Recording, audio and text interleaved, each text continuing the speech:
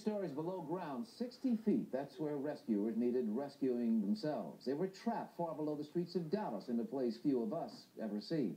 Channel 8's Craig Zavala tonight's live with what they were looking for. Craig?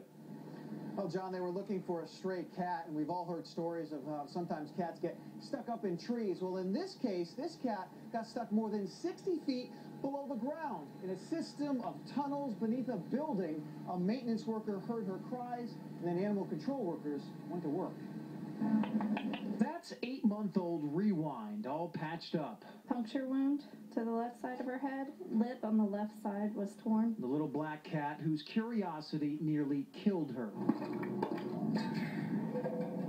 It's believed she spent 5 days trapped in this ventilation tunnel buried deep below the city streets. Yeah, about 60 feet. Dallas Animal Control Officer Shannon McLeod got the call. I first climbed up the 12-foot ladder. She climbed a series of ladders just to get to the tunnel, then crawled through the cramped space until she found the cat clinging to a ladder.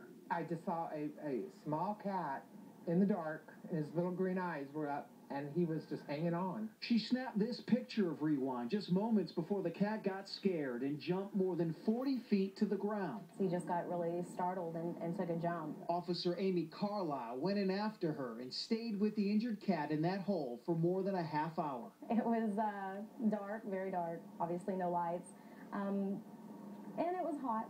The Dallas Fire Department had to be called in, and they used a rope to help get everyone out safely. It was an adventure, I have to say. It was something I'd never experienced before. It is a rescue these officers won't soon forget. It always makes me feel good. But she's got spunk. Especially knowing little Rewind will be just fine. But now she only has 8 lives left. In Dallas, Craig Zavala,